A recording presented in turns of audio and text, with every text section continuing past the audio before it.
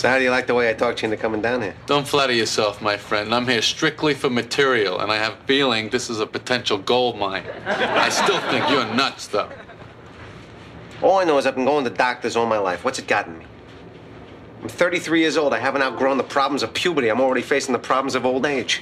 I completely skipped healthy adulthood. I went from having orgasms immediately to taking forever. You could do your taxes in the time it takes me to have an orgasm. I never had a normal, medium orgasm.